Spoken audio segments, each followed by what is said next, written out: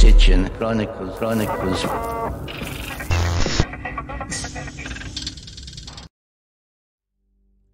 Good evening, ladies and gentlemen, and welcome to the show. My name is Eric Key, and I'm the director of the Sitchin Chronicles documentary that is forthcoming. We've been in production for about 8 months now, and if it hadn't been for a pandemic, we would have been wrapping up next month, but that didn't happen. Tonight I have a very, very special guest for you, and I'll start it off with a question. What does Zachary Sitchin and Travis Walton and Betty and Barney Hill all have in common? Aliens? Yeah. But they also have Jennifer Stein in common. And we've got her here this evening. She's in Philadelphia, and I'll let her tell you a lot about herself, but she's an absolutely wonderful person. We recorded this last night. I used Zoom for the first time, so my camera doesn't look good. Hers looks awesome, but we'll see how it works out. So without further ado, I think we're going to go ahead and just jump right into it. So here we go. All right, Jennifer, you here? I'm here. Thanks for having me, Eric. I'm very excited to be able to share some of your experiences with Zachary Sitchin. And I know that you have, you spent probably the last decade of his life or even longer, being almost his right hand, or at least one of his right hands. And only one of many he had. Yeah. Well, so let's just get started, and we're going to start at the very beginning. Tell me how you first encountered Sitchin's works. Well, I was studying the work of this guy named Drumvalo Melchizedek, who wrote the Flower of Life books, and I went to a lecture by Drumvalo, and he was the one who started to speak about the work of Zachary Sitchin. And I kept coming across it in my notes going, who's this guy? Who's Zachary? Who's Zachary Sitchin? So a group of girlfriends and I were Googling him and looking up information. We realized he was having a first ever Sitchin seminar in Santa Fe, like in 2 weeks. And we all just booked airline tickets, booked a hotel, and a group of us flew out together to see him, because we were just fascinated by his work. And that's when I started to pick up his books and read. And I think that was in 2000. So I came to Sitchin fairly late. Like a lot of people found him in the 70s, but I didn't. But, I had been doing lots of other work and research, but by the time I came to Sitchin's material and I started to read it, it suddenly made so much sense to me because of all the other journeys and personal research I had been on. And some of the major concepts in his books just really jumped out to me as very, very profound. I mean, just, the famous cylinder seal that he holds up. There's some famous pictures of him holding it up. Right. It's called like that 287 or something in the Pergamon Museum, or 284. And just when you look at the solar system on there, you realize that what Zach really taught everyone is that ancient cultures, some ancient cultures, especially the Sumerians, knew that we were a heliocentric solar system, that the sun was the center of our solar system. And for hundreds of years after that, even still up until the point of Copernicus, there were debates about whether or not, the sun revolved around the earth or the earth revolved around the sun. But the Sumerians knew that thousands of years before, and actually not only wrote about it in their cuneiform tablets, they wrote tons of history about records of eclipses and asteroids and comets coming through. So I was just shocked that no one had brought that to the surface before. Like when you read von Däniken, right, Chariots of the Gods, he asked a lot of questions and proposed a lot of interesting theories, but he never really dug into the specifics. And what Sitchin did is he gave you meat. If you were a researcher and you had a curious mind, you could get into Sitchin's material and go, oh, wow, there's actual data there. There's actual That's right, historical records. So I lived close to the University of Pennsylvania in Philadelphia.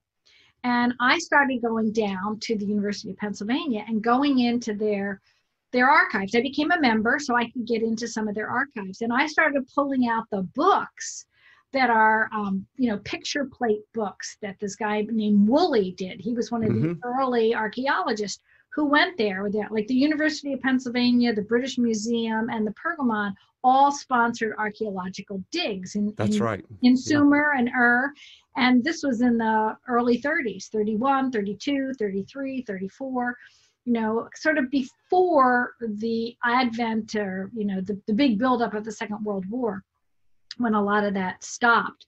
But I could go down and look at these plate books and look at pictures of these cylinder seals. And I could also read some of the University of Pennsylvania's Sumerian translations, because they had done many translations of a lot of the cylinder seals. And when you read those translations, they weren't that far off from what Zach was saying. And few people, I think, really realize that. They kind of referred to it as more a mythological approach to history, but they did basically say some of the same things that Zach is saying. So that really garnered a huge amount of respect in my book. So I signed up to go to all of the rest of the Sitchin teaching seminars that Zach did over the next 10 years. He was sort of at the point in 2000 where he was ending some of his traveling. He kind of traveled from I think 1995, maybe up until about 2003 or 2004. He made some group trips, but I didn't know about the group trips. I didn't learn about them. I wasn't on the inner circle, so to say, at that period of time. Eventually, I worked my way into what is considered to be, or he used to call, the inner circle. But I went to all the teaching seminars he had. He had, I think, one in Denver. He had some in Los Angeles, some in Chicago, some in Florida, some in Manhattan. And he had one or two in Philadelphia. And I attended the first one in Philadelphia, and then I helped to coordinate the second one in Philadelphia as well.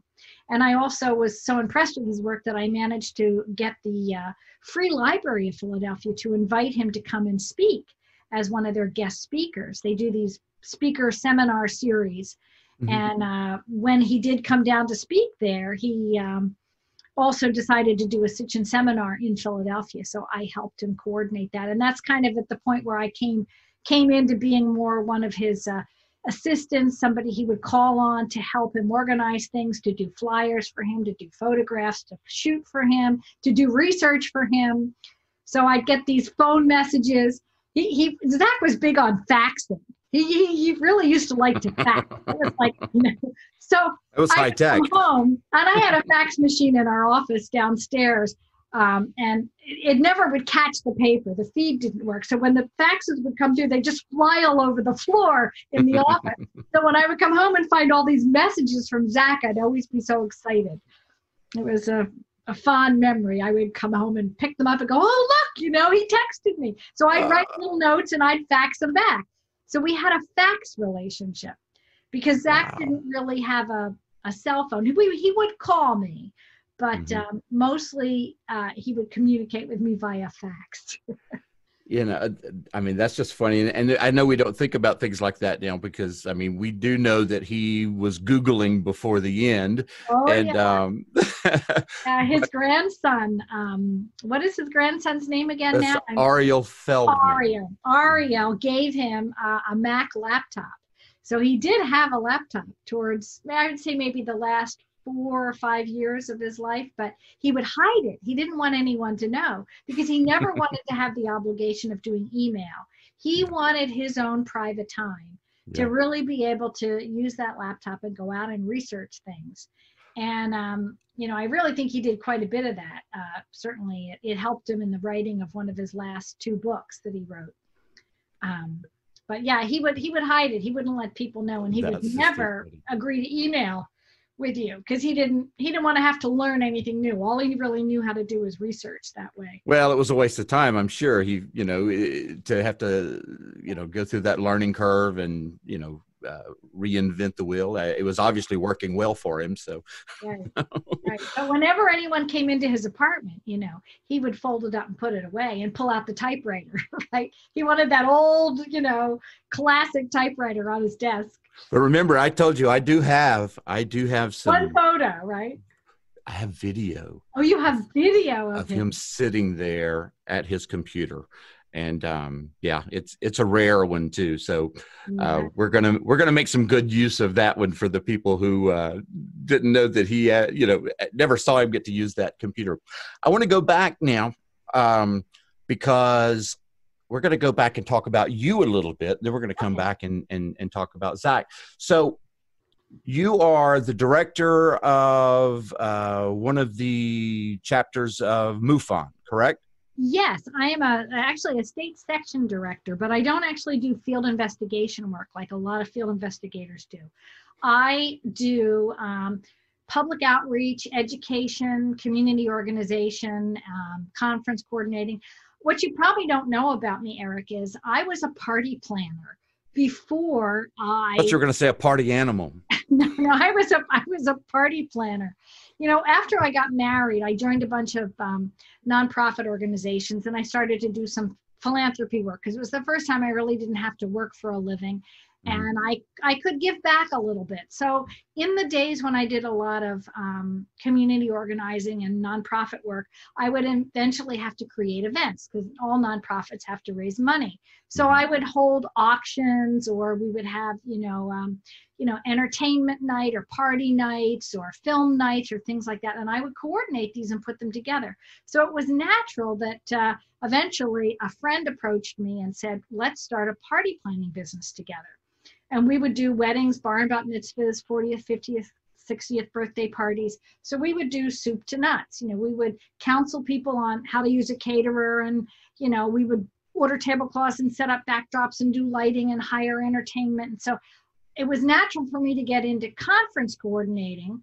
And when I found Sitchin's work and things like that, I decided I wanted to kind of retire as a party planner because I just couldn't get excited about the next bar mitzvah or wedding. And I knew I was done because it's a huge amount of work. I mean, huge. You have to coordinate with a whole lot of people, and timing is everything. If you don't have things like right on the nickel when that bride's walking down the aisle, forget it. Your reputation is destroyed. And I had to work sometimes with very difficult union people in Philadelphia. I had stuff stolen off the landing docks all the time. And people don't show up for a job you're trying to set up, and it was racing. It was very high stress. Yeah. And I just said, okay, I'm done. I've proved I can do this, and I'd like to do other things. So I took those skills and I brought them to MUFON. And I decided I would do public outreach and education. And literally, I was asked to do that by the then state director because I was already doing things for the noetic sciences. I had gotten involved in noetic sciences like 35 years ago. I had the great gift of meeting Edgar Mitchell when I was about 19 years old. We became pen pals, writing connection people. And when he started Noetic Sciences, I started buying the magazine, started to go to conferences, and I was doing outreach and educational programs on sort of slightly off topic, or out of the box concepts like ESP or life after death, or, is there life out there in the universe, and what is consciousness? So I was already doing programs in this genre at my public library, bringing in speakers, showing films and whatnot for noetic sciences. And then when MUFON stepped up and asked me if I would also do programs on UFOs, I said, oh, absolutely. It's like the next great step. And then shortly thereafter, I founded Mainline MUFON, which I live on the main line outside of Philadelphia. It's a very conservative area. So the words main line and then MUFON, it's kind of like an oxymoron. Like, how can you be that conservative and really be interested in UFOs? So people who live in Philadelphia kind of get it. It's kind of like an inside joke in the name. But that's been going on for almost 20 years. I'm aging myself. I started that when I was like 45, and I just turned 65. So wow, it's been quite a journey. And of course, the Sitchin work fell right into that. But and then I've also been doing film work for almost 20 years now too. So I started filming in the event business. I would film my jobs to sell the next job. And then I just started doing videos for my daughter's school. And I guess I'm an artist. Yeah. You know, I'm an That's what it seems entrepreneur like. and an artist, and what they call one of those cultural creatives. So like you, I work in many, many mediums. Yeah. Yeah. And, Jack of all trades. it was a natural. It was a natural. So that's All right. So when I got into filmmaking. So we're going to take another step back, because I want to know when you first got interested in UFO phenomenon, you know, because it goes on back, right? So we're chipping away here. So there's something that led you to believe. And expanded awareness, for sure. Yes. Well, I'd had a number of odd experiences as a child. I had a healing experience and things like that, which probably should not have happened. So I knew that the universe was a little wider. And when I was 19, I had a major UFO experience. It was just to share with you briefly, it was a large rectangle of white light that appeared outside my bedroom window in a rural area where I lived in the middle of Mennonite farmland. My dad was an architect, and he built a modern house in the middle of a hillside. So you entered the house on the upper level on the high side of the hill, and then you walked down through the house, and there were floor to ceiling glass windows that looked out over a pool area and a meadow and more farmland. Right. So I was in You grew up in a hobbit hole?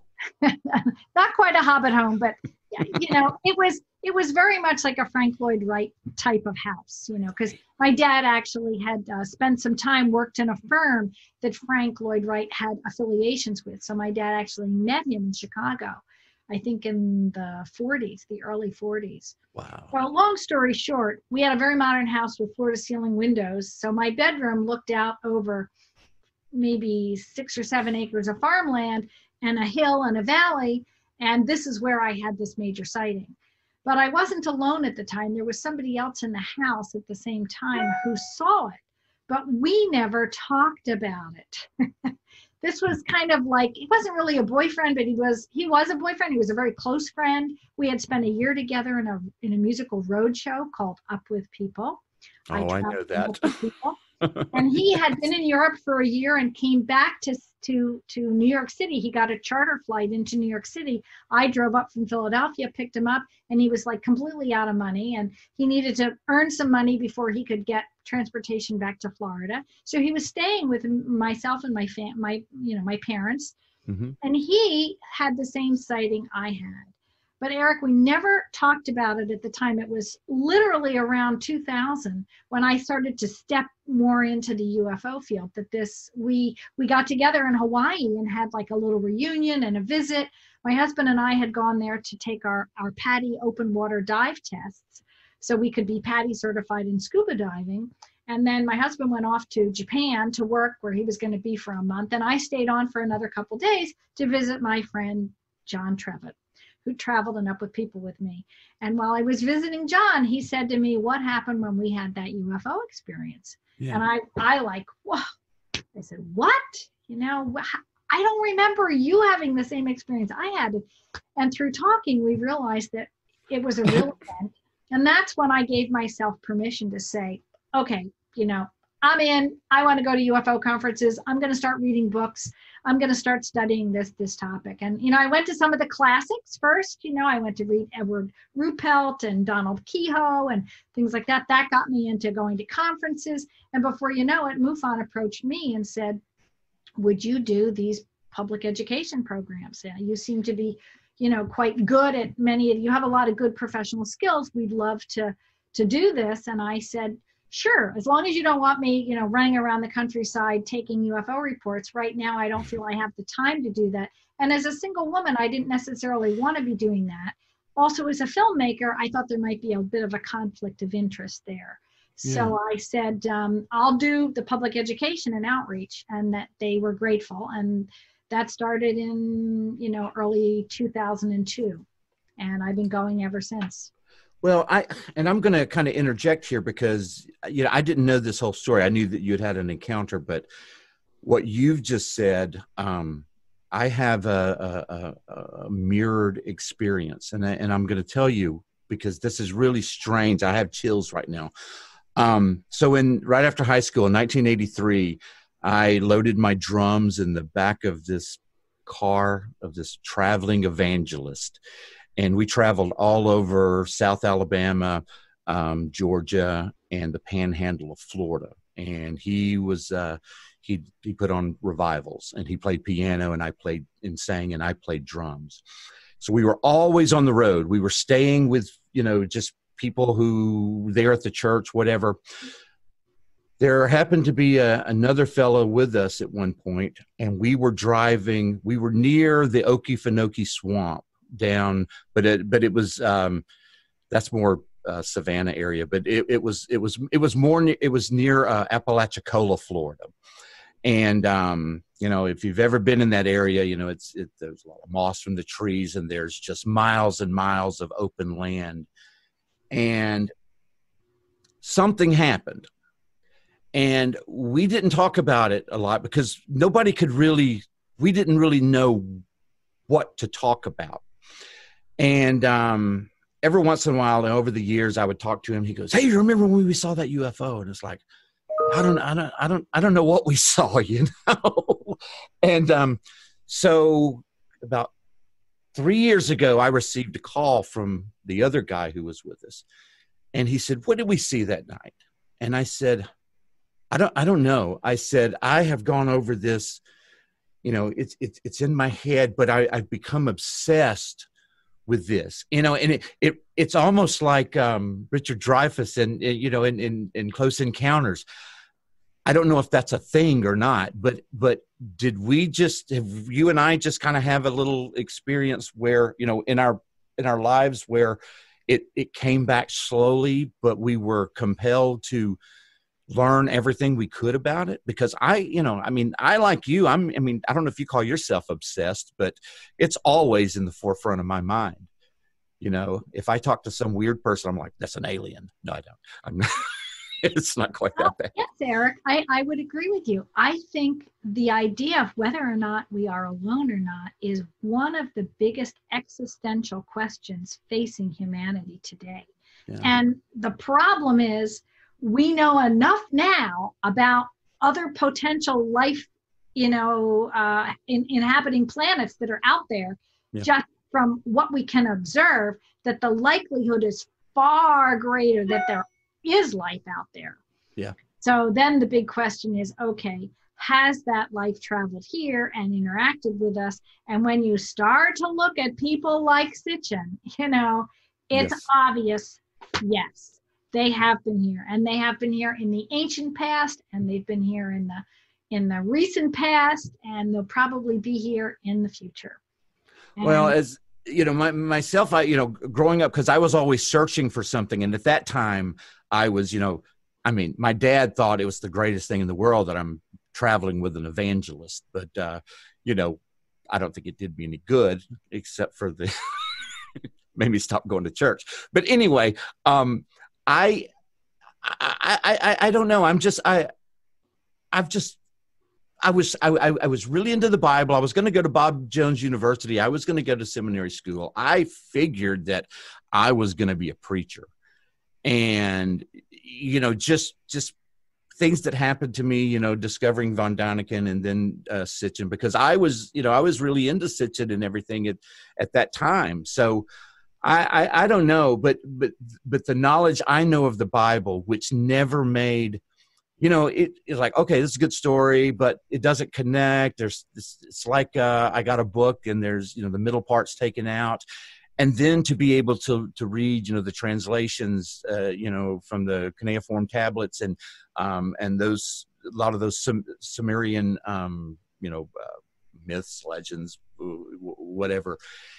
It made a lot of sense, Noah. I mean, I love the story that Sitchin tells about, the real Noah, the real story that happened, 2,500 years before the biblical version. And, and we know why, we know that Enlil they were making too much noise. And we know that Enki was there to save them. And in the Hebrew, that it's Is that a phone? Yeah, I'm just making sure it stops. Oh, that's all right. In the Hebrew, you know, we know that we know the character of Noah, and being able to go back and find the original, you know, because it was first translated as gods, and then it was changed to God, you know, so that they could, you know, make it this, you know, monotheistic entity there. So I don't know. Anybody, and you know, you find I've run across a whole lot of people who are very religious people who kind of attached to Sitchin, and you know, like Jason Martell from Ancient Aliens. He's one. You know, we've talked about that. The Sitchin just made so much sense to him, and he was raised in a Christian home, and he was, you know, good Christian guy, but once you read it, you know, you can't unring that bell. That reverberation is always in your head. And, you know, if I say, okay, I'm going to put this out of my head, which I've done many times, because like, I don't want to hear it anymore. I don't want to hear the noise of Sitchinisms pop up in my head all the time, but it just makes too much sense. You know, you agree, right? Yes, I do. But Eric, it does take a integration process. It takes a lot to really fully digest the idea that maybe our understanding of biblical history and miracles and early civilization that was here had something to do with an extraterrestrial species or race that may have come here and brought with them their own philosophies and their own, you know, religious traditions or their own way of organizing society. And that's really what Zach brought into his writing. That's right. The whole idea that the Anunnaki or the Sumerians brought with them a code of law and a code of ethics, which they recorded in their Sumerian tablets and seals. And when you look at that, when you read what some of those are, Zach always believed or thought that it reflected Jewish values. And he felt that the root of Judaism kind of came through this Anunnaki line. He used to often say that the whole idea that possibly he thought that they came from Nibiru, from the home planet. So he thought the concept and wording of even Hebrew came from the whole idea of Nibiru when you look at those two words together. So he did an awful lot of language study. Mm-hmm. Talk about Eden, what Eden was. It was, you know, it was the where Ea founded civilization, you know. So Ea and Eden. When you start to look at the way these names of things come together. And then Zach did this whole investigation into DNA and how DNA had these certain strands or codes of sequencing. And they were usually three sequenced codes. And he said that was the beginning and the basis of language.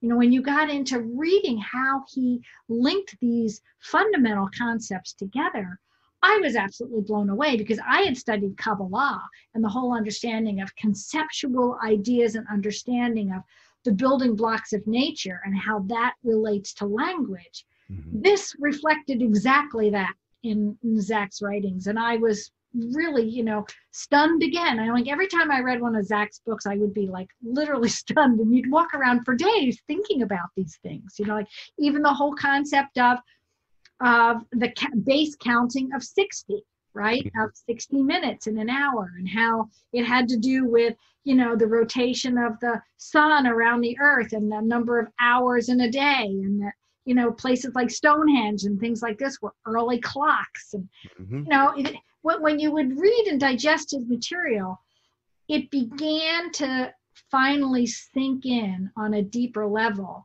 that, you know, our whole concept of gods could have come from an alien species. But that's not an easy step to make, especially if you've come from a fundamentalist religious tradition, which everything is black and white, you know, or it's heaven or hell, it's damnation if you accept certain ideas, and and jubilation if you agree on blind faith that Jesus is your savior and he's going to take care of everything. I mean, I don't put down anyone's religious traditions, but at least Judaism makes you think about a king or a god of the universe. It's a bigger concept, and it's not something so limited to some of the more traditional, Christian ideas today. And I just think it's so ironic because Christianity grew completely out of Judaism, right? Yeah, that's right. Jesus was a Jew. Jesus didn't know about Christianity. It was invented after he was gone.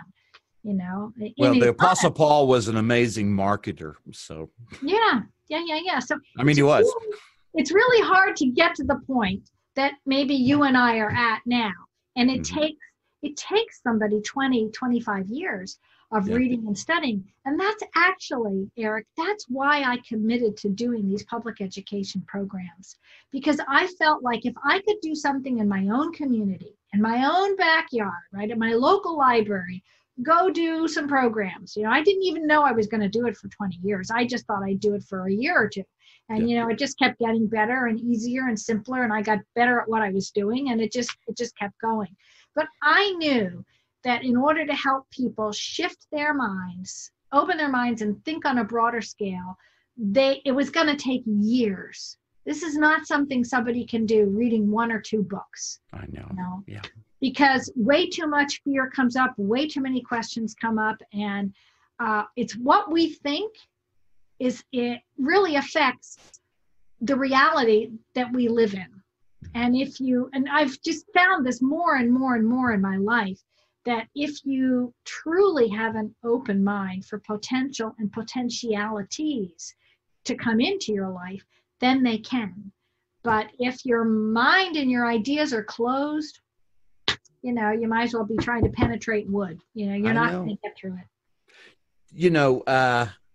Tell me about like your friends, family, when you start talking this, I'm going to say crazy stuff.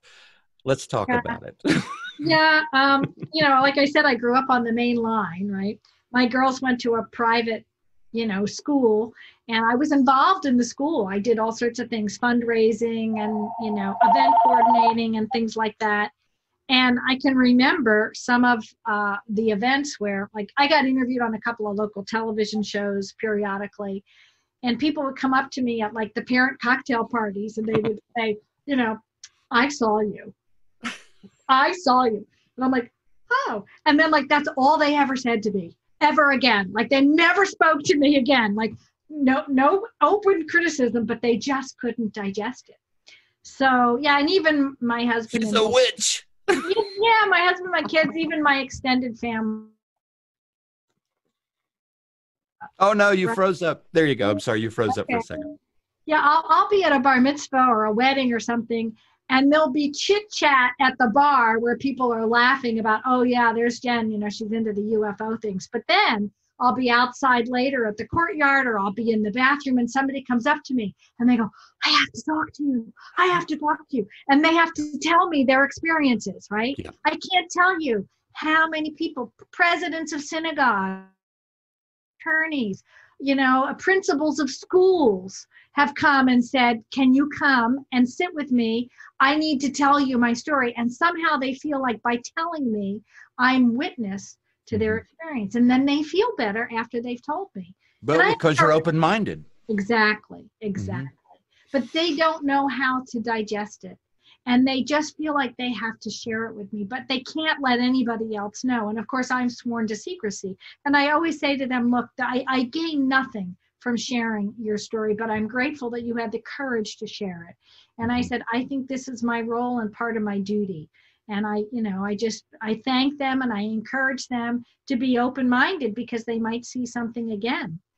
And it might be an opportunity to actually have some give and take. There are some people, like the amazing Susie Hansen in Australia. She actually has been having contact all of her life, and a number of people have. Even Kathleen Martin has recently come out and talked about the open contact she has had back and forth. So I think that there may be species that are really trying to help us. and help our planet. And they have to do it through us. They're called liberals. Yeah. Well, maybe, but there are people having contact. There's these CE5 groups that are meeting, stimulated by, Greer, Stephen Greer. So, there's more things in this universe. Like they say in Shakespeare, there's more to this world, Horatio, than is in your and my imaginations. That's right. That's right. And that, that's the big thing that I deal with all the time, especially, I read these books over and over and over again, Sitchin's books. And, what just confounds me is like, what if, and we always have to preface it with what if, but what if there are, what if some of those early translations, the Sumerian translations, were just, I can't find a word for this, so I'm going to label it with something else. I'm going to get words that we do not understand, words that did not come to us, that were because, anytime we don't understand something, we try to make up something for it and a story, which is mythology. And to me, I feel like that Sitchin was all over it. But I feel like there were, because, there's a lot of things that people find that, where they say, well, he contradicts himself or he does this, this was wrong. And he talks about, in translations, it's more than just looking at the literal translations of things. It's also the person who is translating, their interpretation of that. And so my guess is that there is still an enormous amount of lost information out there. Maybe one of these days, some ziggurat will be discovered with another 50 gazillion tablets. If the Al Qaeda or whoever would stop bashing everything in, just leave the stuff. Them. Yeah. Oh my gosh. And it makes me wonder why. Why did they do? Is it for spite? Do they know, people like these antiquities, so let's take a sledgehammer or it's just like when we went into Baghdad and they immediately, supposedly, and I don't know this firsthand, but there were the guys in there with the, sort of coordinating what was being taken out of the antiquities room. So I feel like that they're, I personally believe that the Vatican has so much information. I know that Sitchin, when he would talk to Monsignor Baldalucci, I know that they talked about things. And were you in that room when that happened? No, but I have a good friend who videotaped it. Yeah, with a camera just sitting on the table there. Oh my gosh, yeah, we got to snag that. Allison and Bob Scheimer were sitting across from Balducci and Sitchin while they were talking, and they just turned the camera on. Yeah, well, and those guys are going, he's like, no, you can't tell anybody. And he's like, I won't tell anybody, but if I live to be 95, I'm going to write a book over it. I just, those things happened. And then, Balducci died, Sitchin died. Yes. And Richard Harrington died. Right. So. Yes, and Harrington died in very unusual circumstances. Yeah. Just after Sitchin had gone to see him. I know. Zach had gone to see him and confirmed. What Harrington did is he went down to the Southern Hemisphere and confirmed that there was some massive object that you could only see in infrared. You couldn't see it in normal light. That's right. And I, from what I understand, Harrington actually reported that to NASA and to our U.S. government because he was in charge of like some kind of national observatory. Yes, he was the U.S. Naval Observatory. He was the director, I believe, of it. Right. Or senior scientist or something like that. Yeah, to him this was huge Mm-hmm. news, and he wanted to get it out right away because it could be, a life extinguishing or serious issue that we were going to need to deal with on the planet. And within like just a couple days of Sitchin going to see him and discussing it, he dies of cancer in 5 days from the time he was diagnosed to the time he was dead, some kind of esophageal cancer. That's right. I've been trying to contact his wife. His wife, by the way, this would be my segment called something completely unrelated, but his wife was a Olympic medal winner. I didn't know that. I can't remember what she did though. She was, I don't know. She was, did she ski or skate? You're the skier, right? I am. I'm the skier who fractured her shoulder skiing this year. I'm having to connect everything. Of March. So I've been self-quarantining since the 1st of March. Maybe it's to my benefit. Was that Utah? Weren't you in Utah? I was in Utah. Yeah, in Deer Valley. All right. So your journey led you to direct, I guess, create basically the entire thing, edit everything else. A documentary on one of the most famous abduction cases in U.S. history, maybe world history. Yeah.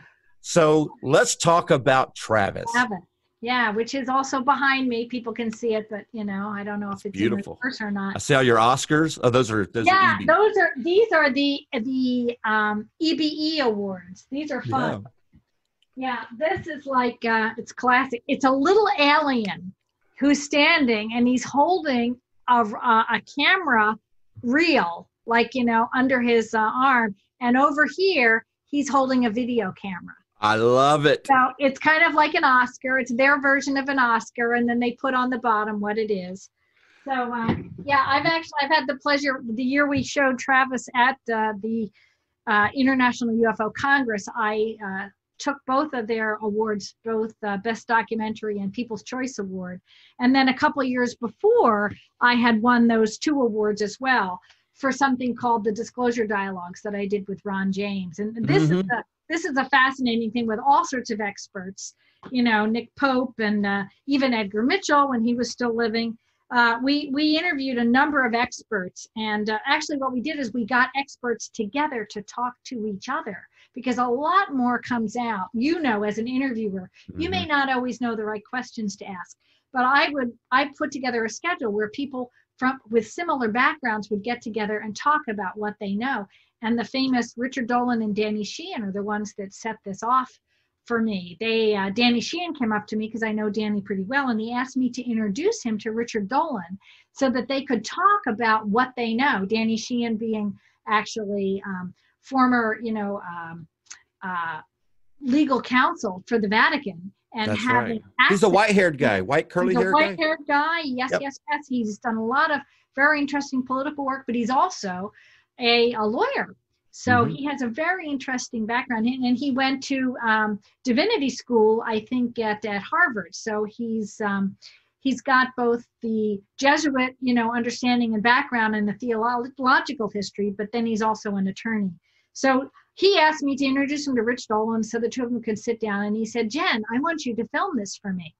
Now, this was the first International UFO Congress I went to. It was the last one in Laughlin, Nevada. It was in 2009. And I went as a guest. I didn't have any camera equipment with me. And I said, "Well, Danny, that would be a great thing to do. That's so exciting." I said, "Let me think on how I can do that." I didn't say no, but I had no camera equipment. Everything was in Philadelphia. And I'm standing there in the lobby of the Atlantic or the Aquarius Hotel thinking, how is this going to happen? I was like, oh, dear God, please help me make this possible.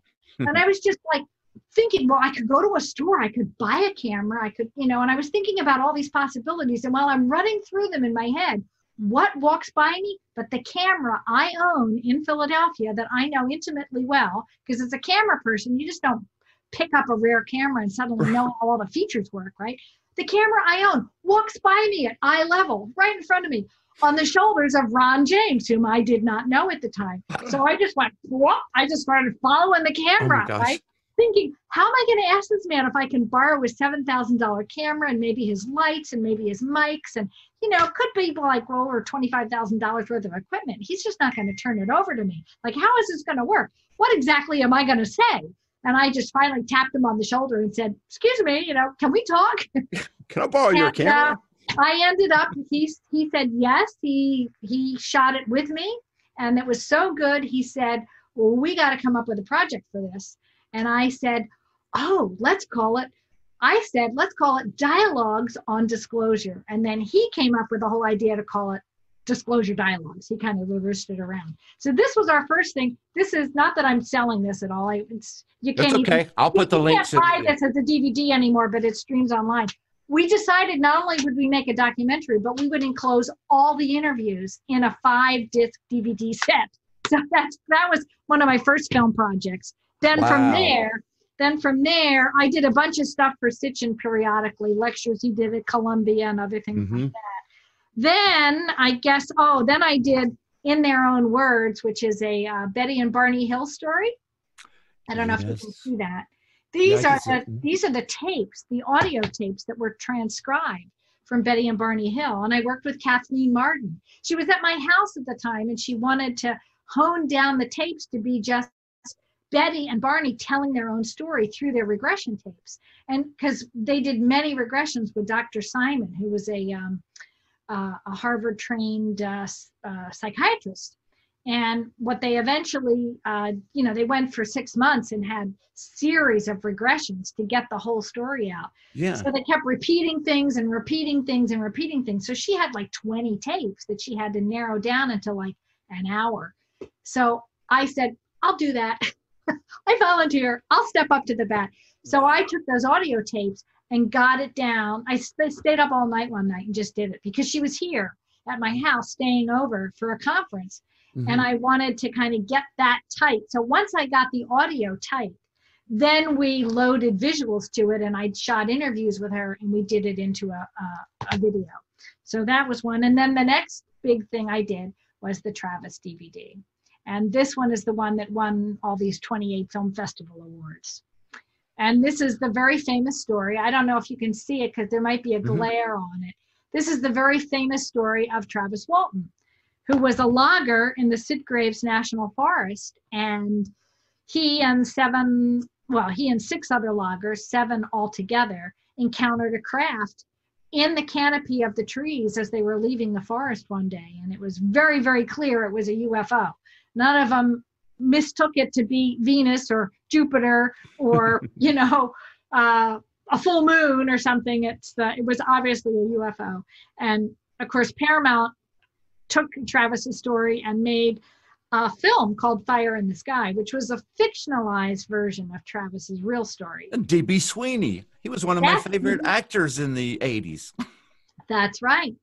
So Travis was always kind of frustrated by the fact that Tracy Torme was kind of manipulated by the Hollywood machinery.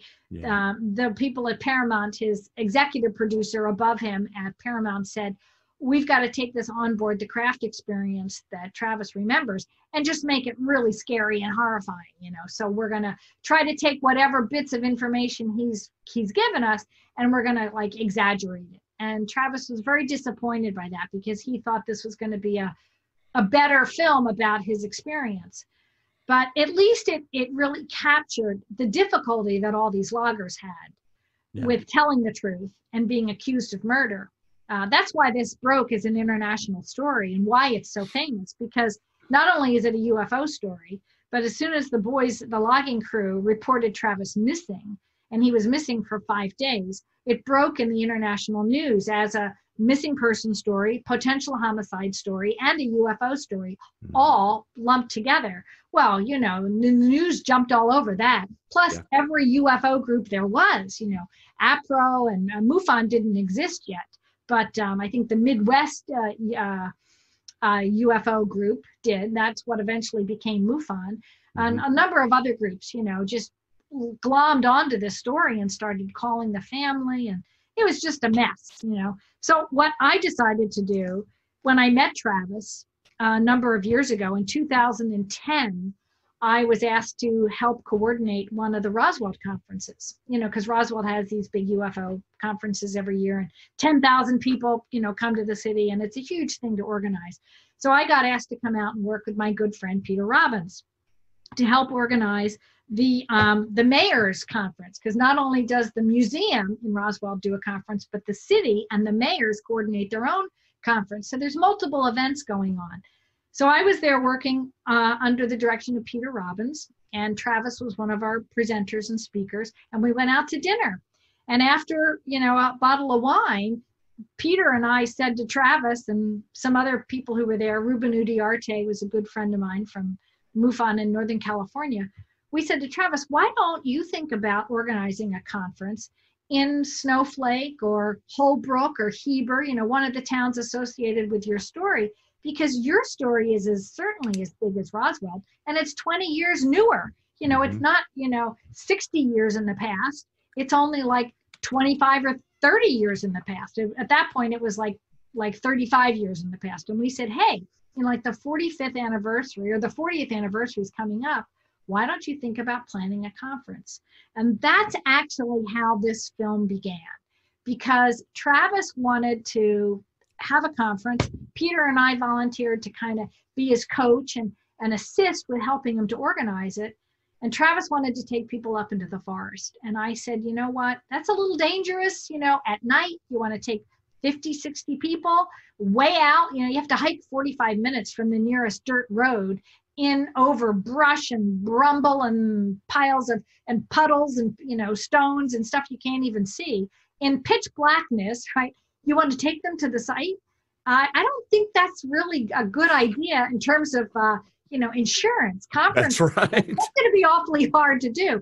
So I said, I know, Travis, let's do a virtual tour. I tried to talk him into this. I actually ended up failing. He ended up taking people to the woods anyway, but at least we took them in the day. And then it got dark while we were there, which was a problem. But long story short, I started to make this film with the idea that it would be something we could show at his conference to the people who showed up, to be a virtual tour of the woods. And I asked him to bring in some of the other guys.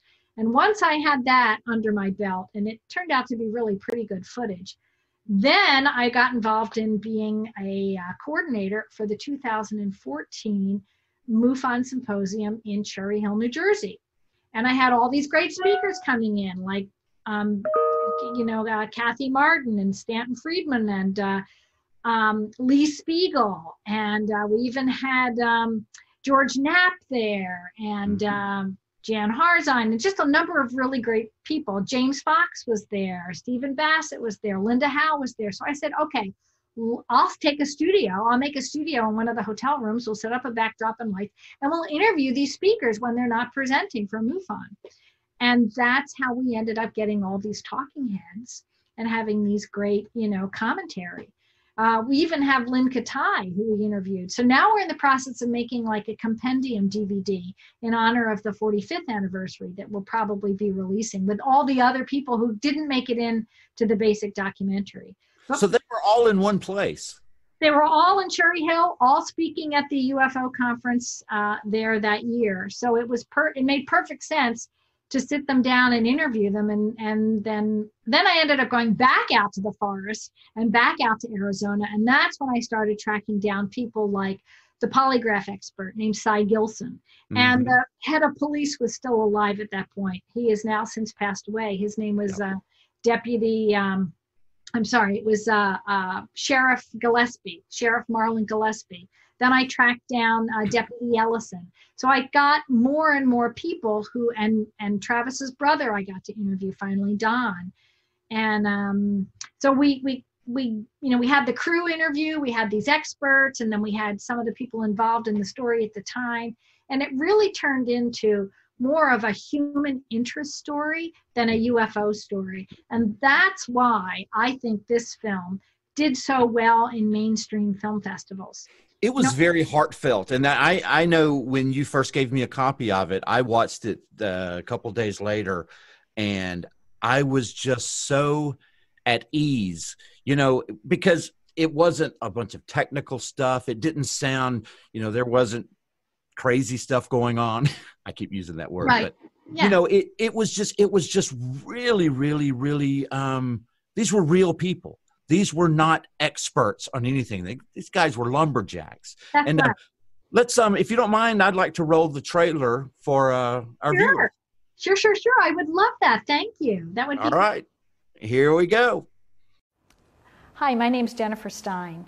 I've completed a film called Travis, the true story of Travis Walton. In this film, you're going to see archived interviews of the logging crew, as well as new and updated interviews we've done. You're going to have a tour of the actual site where the UFO incident took place. We're going to learn about new forensic evidence which has come to light in the last 40 years. And you're going to be able to see the incredible experience that Travis Walton went through and how this has affected his life over the last 40 years. It was a terrifying experience, you know. I imagine the most shook up one was probably Steve. He was only like 17. I think he actually lied about his age to get the job out there. Yeah, I was 17, so I was the kid. I thought we was going to go to jail for murder. There was times I was saying we need to go back. There was times I was saying we need to go get help. You know, I mean, it went back. Everybody was going back and forth, you know, in their own minds and between each other. When we got back there and we looked around the area and we couldn't find Travis, that's when it hit Mike. Mike and Travis were best buddies then, you know, and stuff. And I think he felt really bad about taking off and leaving him like that. We came off the mountain after we was looking for Travis and we couldn't find him. And we pulled in there and Kenny got out and called the sheriff's department. I think Kenny just told him it was a missing person. He didn't tell him what was up, you know. It didn't come directly to me. It came to a deputy sheriff in Heber who called me on the phone, and then he gave me a little more detail on it about you guys coming in from the woods and something got your attention. A few minutes after we parked out in front of the station here, Deputy Ellison arrived. Three of us volunteered right away to get in his car with him and tell him what had happened. He says that he didn't believe us or disbelieve us. You know, he was going to be neutral. But before we went up on the hill to radio, for him to radio the sheriff, we better be certain. What the hell happened to this young man? How is it that he could just disappear? We're a rough-looking bunch then, you know, and a bunch of us out there with chainsaws and that, and some conflicts here and there, you know. So they just immediately started assuming, well, they killed this guy, you know, because they weren't going to believe that wild story we were telling them. The police, and no one can blame them, had to look at the much more obvious real-world possibility that these hardworking, tough blue-collar guys, even though they were friends, there was a falling out, there was a fight, an argument, and one way or another, Travis lost his life. The body was hidden.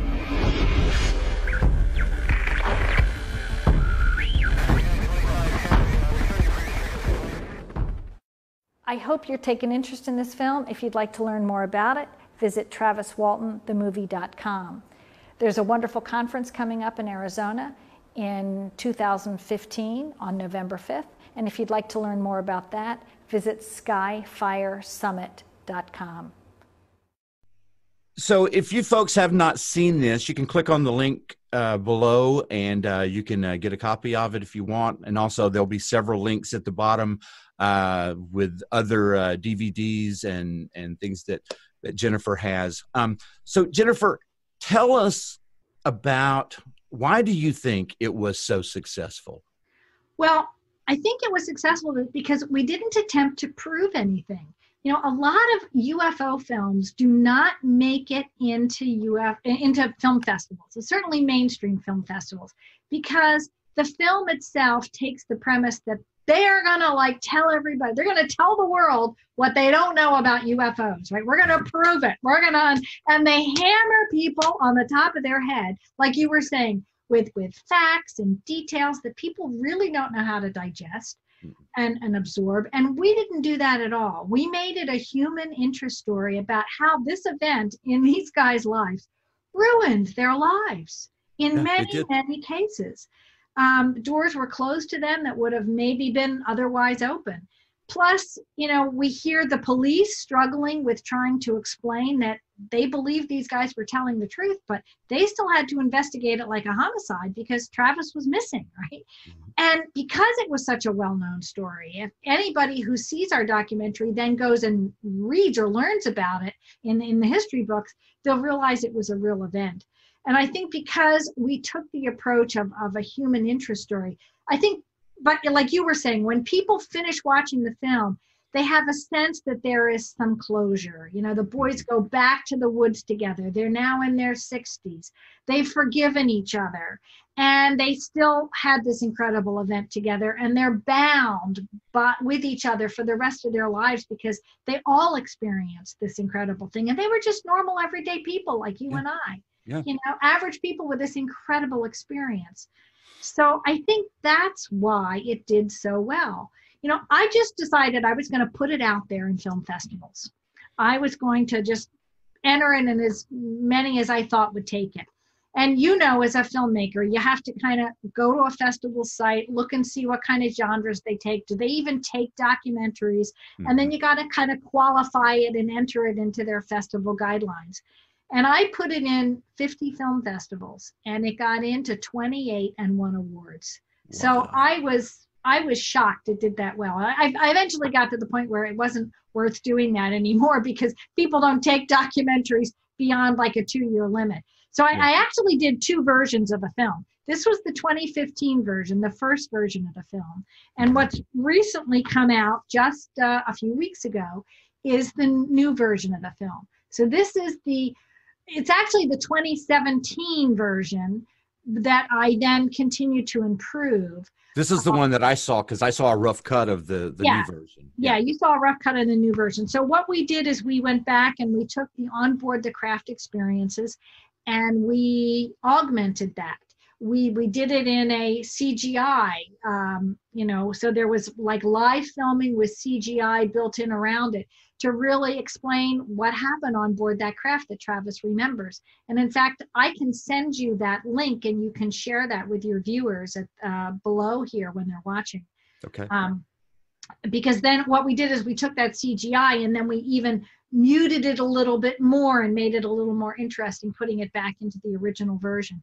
And now what I've done is I've done a closed caption or what's called CRT or SRT files. Yep. So when you go to watch the film, whether you buy it as a DVD, which is available on the main website of the film, or whether you go to Amazon, it's now up on Amazon, but we now have closed caption files. So if you're hearing impaired, you can read it in English, but if you speak other languages like French, Portuguese, Spanish, or Japanese, you can see it in those. And I think I will soon be loading a Czech language up because it was done in, I think it was, no, Greek. It was done in, Peter had it translated for a conference he was at, and they did it in Greek. So I'll have that up shortly too, in Greek. I went to Amazon and I did not see that it was available. Maybe that was the old one. You know what? It is the old one. And I know that they've accepted it.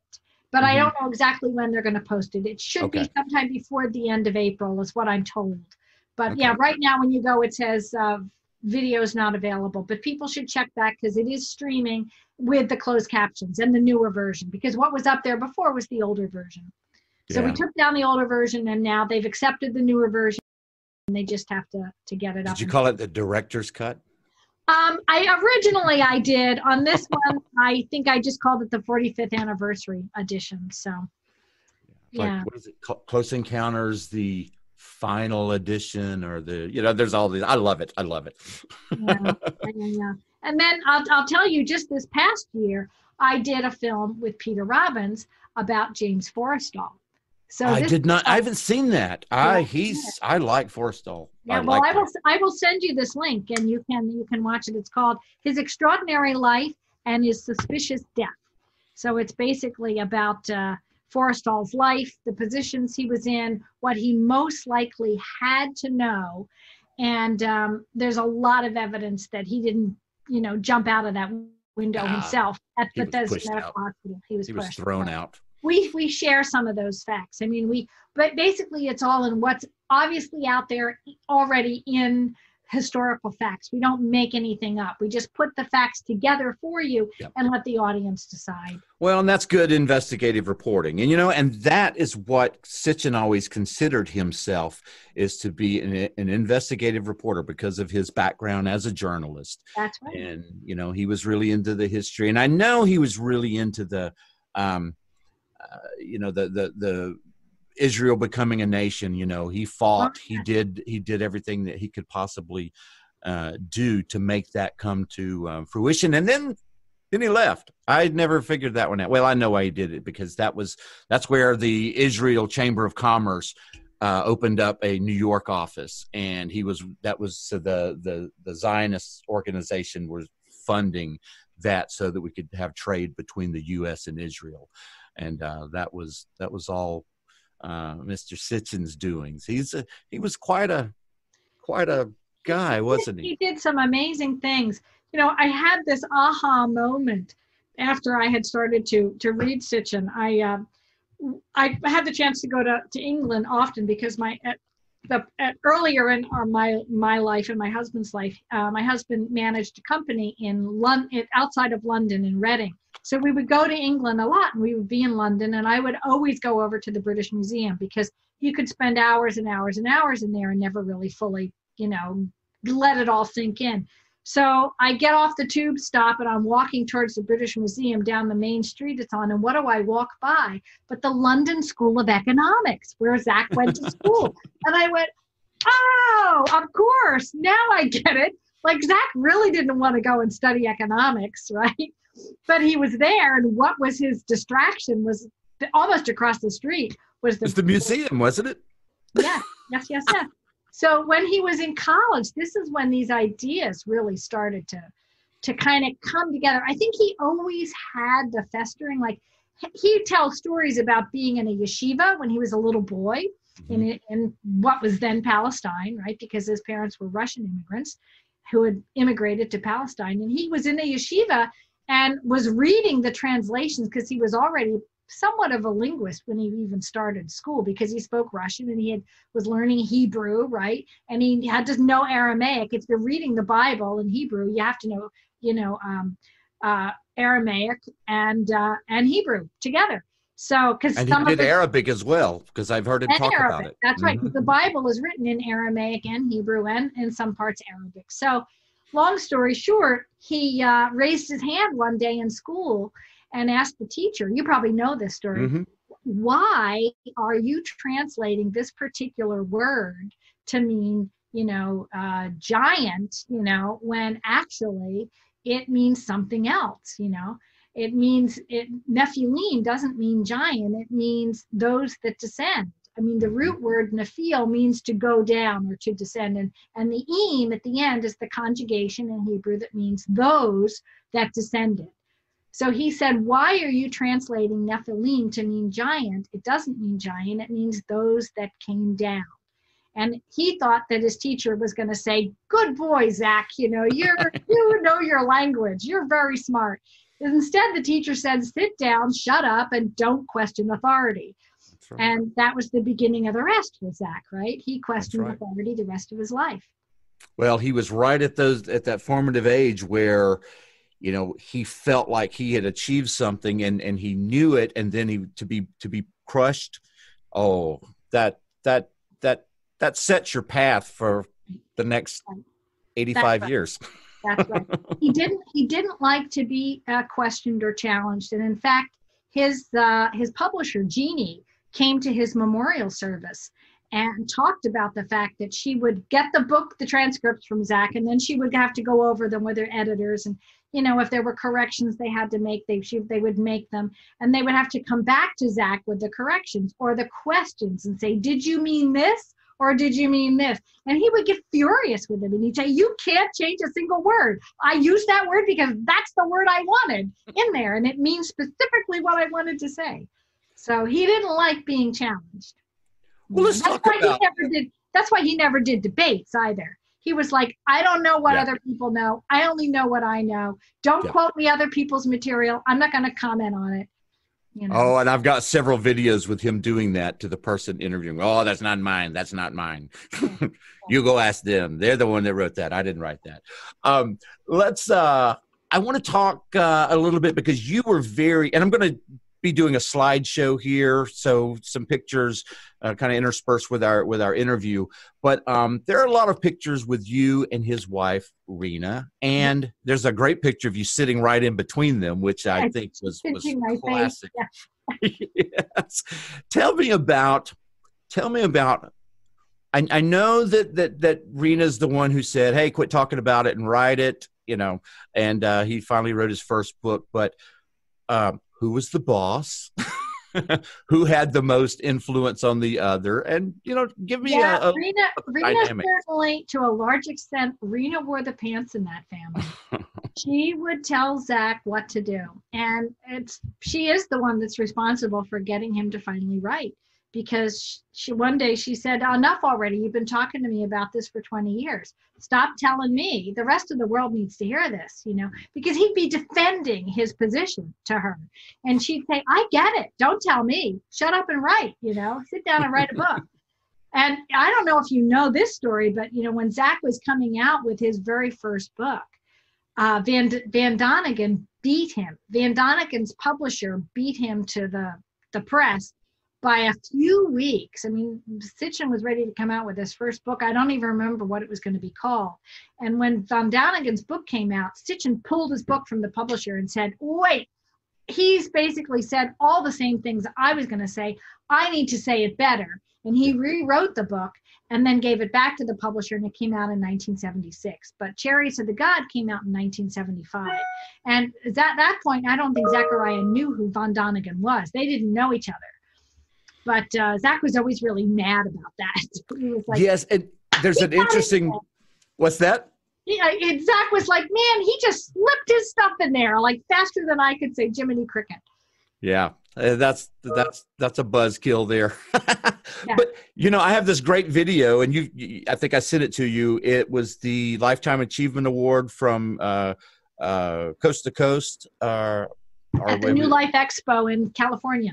George Norrie, he read the letter from Van Donegan to Sitchin, which to me kind of summed it all up. It was beautiful. Van Donegan never had a beef with Sitchin. It was only Sitchin with Van Donegan. Well, and you know, Chariots of the Gods, in my last episode, I talk about that extensively because that was a huge influence in my life. And you know, that I was just looking, and I can't remember the numbers exactly, but when Chariots of the Gods, the movie, came out in it made $24 million, which is today is something like $479 million it made at the box office. I mean, no one does a documentary and makes that kind of money except, you know, Michael Moore or someone. Right. So right. That was, or the Lion King or whatever that guy, Tiger King. You know, and I think Van Donegan's letter, not only was it very sincere, but it was very, very true. Because if Zach had come out with the depth of the 12th planet first, people wouldn't have known how to deal with it. They would have read it and it would have would have gone over their heads. And actually it was Zach's first book, and his later books I think got better. But he went into such depth about, you know, the Hittites and the Chaldeans and the, you know, the Caladians and all these people and, you know, this period of history that so people know anything about.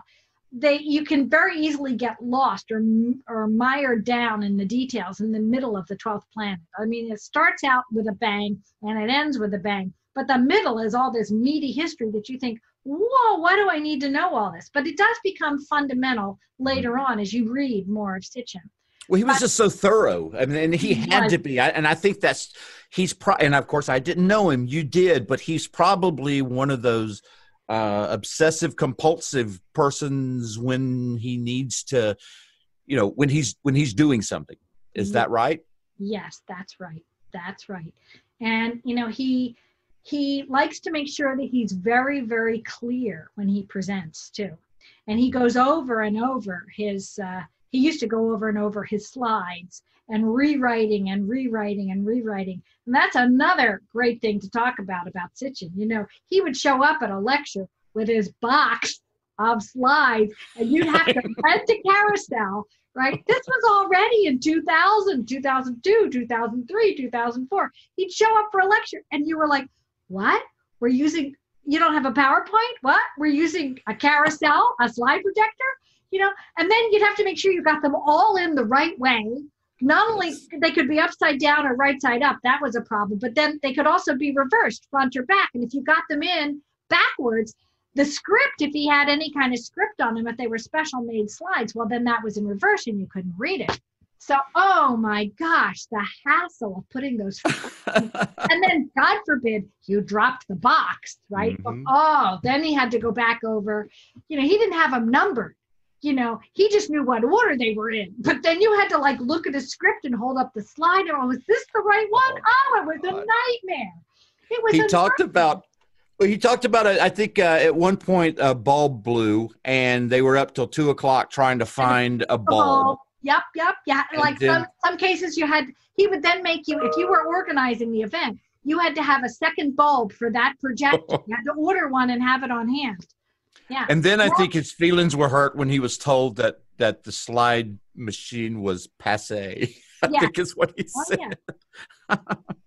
Yeah, that's right. That's right. In fact, when I would go to all these Sitchin seminars, and you were mentioning earlier this cute picture you have of me where I'm right between Zach and his wife Rena, and I'm looking at the camera, but Rena's looking at me and she's like pinching my face, you know. So that was taken at one of those Sitchin seminars, because we would all not only have a whole educational day, but then we would have a banquet that night.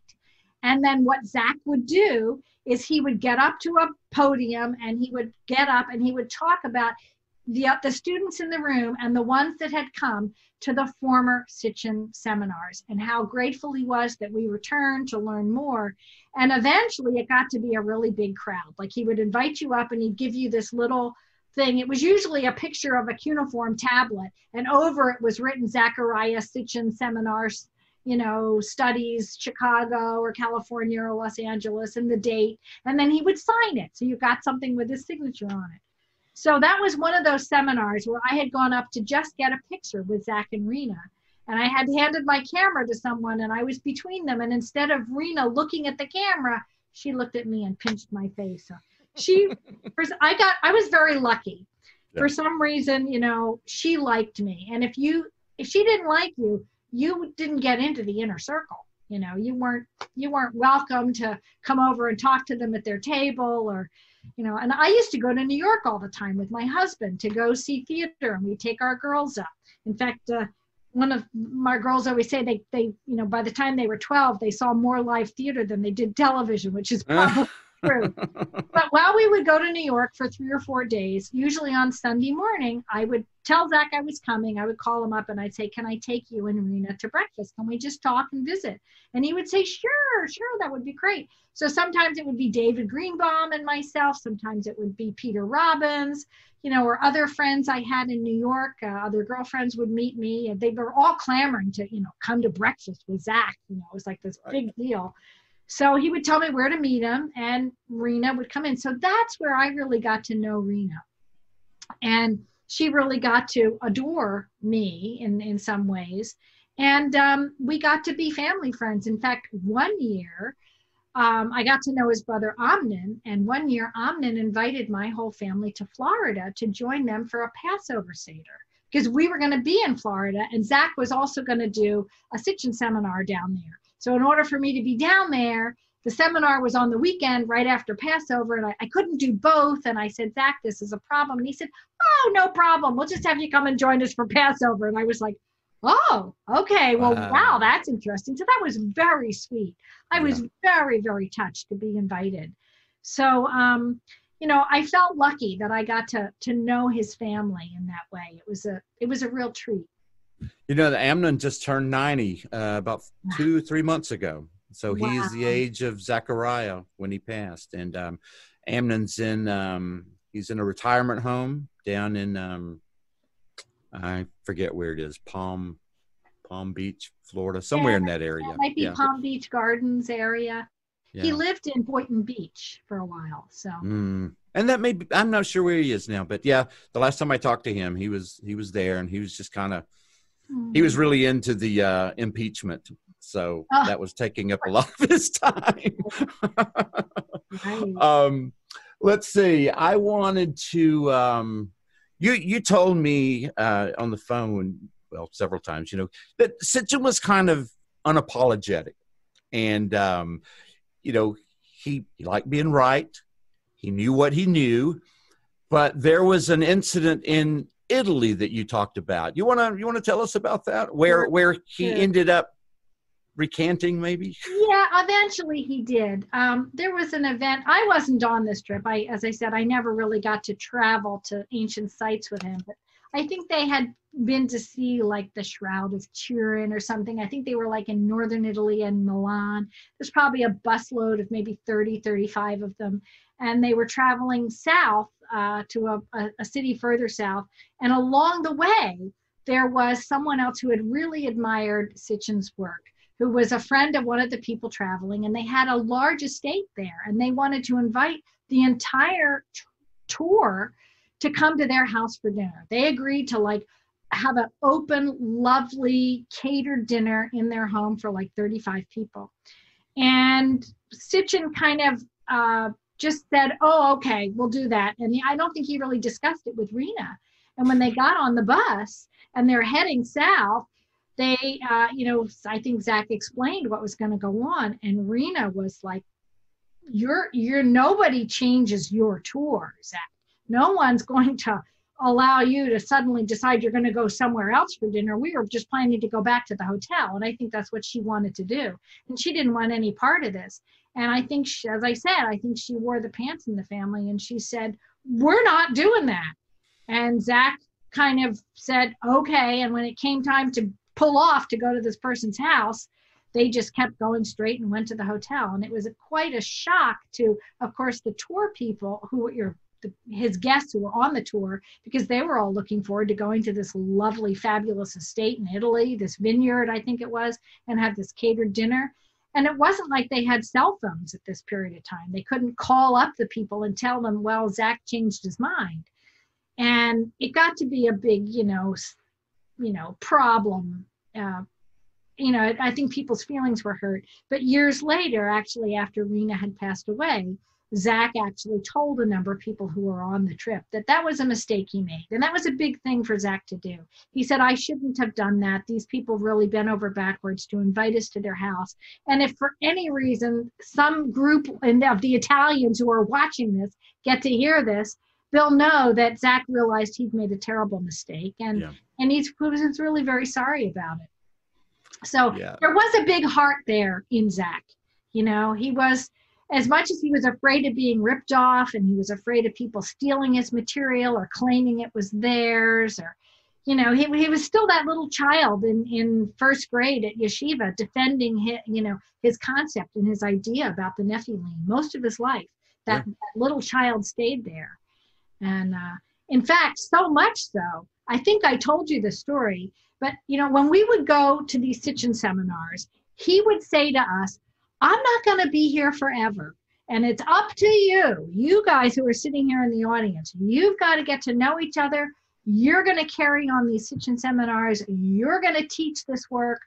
You have to digest it, read it, understand it, and be the progenitors of this information. So a lot of us in the audience took that to heart. And we kept thinking, okay, let's put together a PowerPoint, like a Sitchin Seminars PowerPoint that we can get Zach to say, yeah, this is basically my work. Yeah, you guys got it. And this, if you're going to go out and teach my work, teach it from this. That's what we wanted. We wanted to codify some of his teachings into a PowerPoint DVD that we could be officially granted the permission to do. So for one of the Philadelphia events that I put together, we planned to have him come up to a hotel room privately with, 6 or 7 of us that had worked on this PowerPoint. Bill Stanley put it together, and I kind of worked on the ideas to it. And we said, Zach, we want you to come see this. So Zach came in the room, and within 5 minutes, he saw what we were doing, and he got up and left. He said, you haven't gotten my permission to do this. And we were like, what? Like, well, we thought this is what you wanted us to do. And he was like, those are my images from my book. And we said, well, yeah, but we put right on it, Z Sitchin, yes, of course it's yours. We're giving you the credit. We're not stealing you the credit. We're going to be your progenitors. We're going to be your teachers. He couldn't get over that hurdle. He just for him, that was like, you're stealing my stuff. And and I may have told you this, and hopefully William Henry's going to be our guest soon. Oh, but he's wonderful. He is, but he told me the most wonderful story. You know, he had been a huge fan of Sitchin's for forever, and he had traveled with Sitchin, and you know, he was part of that group, and he kind of cut his teeth on that whole thing, and you know, now he's the famous. Well, he has like 3-4 shows on Gaia Network, the Ascension shows, and a lot of different, and he absolutely knows everything about art, which I love watching his shows where he explains that. But he was telling me, so when his first book came out, he was so excited, you know, he gets a copy and he decides he's going to send it to Zachary Sitchin, thanking him for what he had done. And so he gets it, and you know, he's like, you know, I used your theories, and you know, you really inspired me, and you know, I put a couple of your little drawings in here, and yada yada yada, and he sent it off, and yes, yeah, you know where this is going. So a few weeks later, he gets a letter from Zachary Sitchin, you know, from New York. He opens it up, and it's a bill for 2 images, $125 a piece that he had used. Well, that's good. Good for Zach. He gave him the right to buy the images. He figured he couldn't unpublish the book, right? He said, I had to pay somebody for this, and this is what I paid them. Right. But I wonder if he paid the full amount. So William Henry may actually own those outright now. So, right. But I just, you know, that was just because it did, to me, that was the story that's the Sitchin that I imagine. That's right. That's right. That was that. He had to be in control of everything. There was a time when I was going to videotape one of his best lectures he ever did was in Philly at one of these free library events that he did, which was open to the public.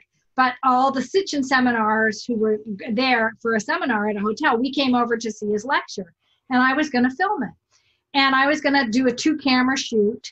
And one of the cameras I had to put it on a tripod so they would be stable. But one of the cameras loaded. It was an old tape camera. It was a high def camera, but the tape loaded from the bottom side of the camera. So you had to take it off the tripod to load it. So what I did, and I couldn't put in a long tape in it. It wouldn't take like an hour and a half tape. So I was streaming it out to another little clamshell device I had with a long tape in it. And that's where I was recording. And he came in and he didn't like the setup. He didn't understand what I was doing. He thought I was making a copy of his lecture, which I wasn't. The tape that was in there wasn't on, but I needed to have a tape in the camera to get it to run. But I needed the long tape in the small little clamshell. Or actually, I was shooting it on 60-minute tape, and I had to change the clamshell. And if it was in a freestanding clamshell, which is like a little video recorder, I could take the tape out and put it in, and you'd never know. You know, it's not like I had to take the camera off the tripod. I tried to explain this to Zach. Forget it. He was like, take it all down. You're not videotaping. Like he didn't understand, but he refused to let me tape it at that point because he didn't like the way my setup was. And I was using my own equipment. I was like, well, Zach, you know, if you would have told me, I would have rented equipment if you were willing to pay for it, but I'm doing this for free, right? So I'm doing it with what I have, and it'll come out perfect. It'll be fine. You'll be thrilled. And he was like, nope, you don't need 2 cameras, and you don't need this third. And so that was, I've noticed in some of the, he was a curmudgeon. That's the right word for it. Should I rename the documentary? The curmudgeon. Yeah, I mean, we loved him. We loved him. And, you know, I went through this. I think I told you these stories too. At that point, I was making films, right? And I said to Zach, look, you have how many trips did you make? 7, 8, 10 fabulous trips around the world, you know, Syria and Egypt and Lebanon and, you know, Persia and Peru and all sorts of places. You know, I would love to edit these together for you. Let me look at your tapes and see what you have. Well, he said no for years and years and years because he didn't want to release them to anybody. And David Greenbaum was going to do some of this work for him too. But, you know, David was married. He had a young family. And you know, he was at a point in his life where he didn't have the time to do it. And I was at the point where I was more retiring and did have the time. And I offered time and time and time again. Finally, when I'm working on when I'm working on this film, the Disclosure Dialogues, and trying to get that finished in around 2009 and 2010, he finally decides he's ready for me. He calls me up one day and says, I want you to come to New York. I want you to rent an apartment. I want you to bring your editing software up and we'll start to work on this documentary. And I'm like, so I have to like rent an apartment like myself? And he said, yeah, because I'll come over there and work. You know, I couldn't come to his place to work. I had to work at my own place. And I was like, Zach, this is going to cost me like, you know, what, $5,000-$6,000 a month just to rent the apartment, let alone my living expenses and everything. And how can I get a short-term rental? You know, like Airbnb didn't exist then, you know. Mm-hmm. I was like, I just don't quite think this is going to work. Plus, I'm in the middle of this project, and my mother had also just passed away, and I was dealing with her estate, and I was just like, right now, this is, you know. What I could have done it 2 years ago or 3 years ago. I would have done it. Whatever it cost, I just would have done it. But right then and there, I couldn't. And then, of course, he passed away. And it's so frustrating. I also said to him, Zach, why can't I work from my house? Look, send me the tapes. I'll go through them. I'll see what you have. I'll see what's usable. I'll see I don't know if it's in focus. I don't know if there's good sound. I have to see what you have and see if I can work with it and what format it's in. He wouldn't release those tapes, you know, and now I think they're in the trash somewhere. I know. If what I was told was true, he passed away. They went in, cleaned up the apartment, threw all the videotapes in the dumpster. Mm-hmm. And you said, how many did you guessed at how many there were? 60, 70, something like that, at least. Hour long? Yeah, at least. Yeah, he probably used 60-minute tapes. I mean, some tapes could be 30, but mostly it was all shot on mini DVD tape because Ted St. That would be 720p, right? I mean, it would have been really good footage. It would have been pretty good footage. That's right. That's right. Yeah. I know. Now we're going to have to animate him. Yeah. I'm not going there. I'm the voice cloning and the that's enough. My poor computer's about to choke. Jennifer, we have been talking for an hour and a half, and this has been wonderful. Oh, and it's so special for me. It really is. You know, I wanted to tell you, if you would like to share with your viewing audience the memorial I did for Zach, I would be so honored for you to share that. Absolutely. Feel free to. You can post it, you know, put it on a link below there if you want. Actually, I've already converted it to 4K using the machine learning, so I'll put that version on there if you want. Yeah, I think that, you know, after Zach passed, I was sitting in my office here where you're seeing me now, and I was thinking to myself, okay, I literally talked to him. I said, Zach, okay, I only have a few things I can use of you. I've got some interviews that a dear friend of mine, Jim Graypack, had done years before. He said I could use as part of the memorial. So I knew I had some nice stuff to work in. But I said, give me some guidance here, Zach. What do you want me to say about you? You know, where should I go? What should I look at the tape? Because, you know, you have this hour-long lecture. You know, what do you look at? And literally I heard this tiny little voice in my head, you know, that said, go to the front of the tape and go to the back of the tape, and you'll get your beginning and your end. And that's what I did. And I found him being introduced in one lecture as Zachariah, and what the name Zachariah meant. It meant to remember. And that's kind of what we all have to do. We kind of have to wake up and remember. And that's what his name means, Zachariah. It means to remember. And then at the end, you know, he talks about, well, I hope my life had meaning. I hope that what I did was worthwhile, and that, you know, I didn't waste my life, that I did something constructive. And that was like, wow, I think that's really what Zach would want us to think about him, you know? And so I was crying at the end of that, like finally when I got it, when I saw the pieces he wanted me to incorporate, I went, wow, I wonder if he's really talking to me. You know, maybe he did. Maybe I was able to hear him. You know, it was very poignant. And I know that I used that in my first teaser at the end, you know, just kind of him you know, and he wasn't even, that was years before, that was 5-6 years before he died. Yeah, I think that was 2008. Maybe. Oh, okay. So a couple of years. 2008, yeah. And he died in 2011, I think.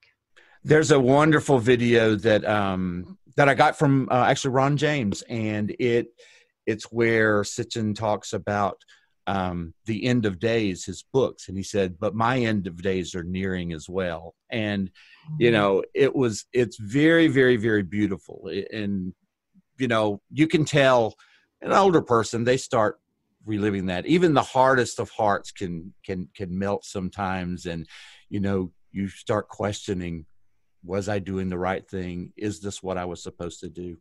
You know, we'll all do it. I thought I was going to be a rock star, but it's just you know, I'll be 85 going, should I have pursued the rock star thing? I think you're going to be a rock star in your own right for the things you're doing, Eric. And I think you will really be honored and recognized for this film about Zachary. And I'm so glad you're doing it. And I'm so pleased to be any part of it that I can to help in any way. It's really been an honor. Well, I really appreciate that coming from someone, because after I saw, you know, you and I talked first on the phone many times, then I saw your documentary and I was like, oh man, I suck, because she's like really good. Oh, that's not true. That's not true. You're a compliment. You know, your Travis was a beautiful portrait of a person and a group of people who were just minding their own business, and something extraordinary happened. And I hope everybody sees this, because again, it's not sci-fi stuff. It's not craziness. It's just a bunch of lumberjacks going, I know what I saw, you know, and it's beautiful. And I do congratulate you on that. And, but I'd like to get one of those EBEs, because you don't need 3 of them. I have 4. Oh, you've got 4. Yeah, listen, you finished the Travis. You finished the Sitchin video, and we'll get it in the International UFO Congress, and you'll get 2 right away. I bet, right off the bat. And hopefully, I'll be there with you to revel in the celebrations when this whole coronavirus is gone. I hope so. I hope so. Well, I want to talk to you soon, and I will see you next time. I can't wait. And if you record it and put it up online somewhere, send me the link. Wasn't that fun? Jennifer's she's an amazing person, and I am very, very, very happy to have her on our team for the Sitchin Chronicles documentary. Well, that's our show for this week. I'll be announcing the special guest for next week, and it's been kind of crazy around here. We're in the process, right in the middle of a pandemic, of moving cross country from Indianapolis to Los Angeles. So hopefully nothing will come up. I'll have some sort of presentation no matter what next week. But, you know, if our house sells, we're going to be packing boxes. So, but I'll figure out something. I might do it live. Who knows? Until next week, remember, no matter where you go, the Anunnaki were there first. Take care.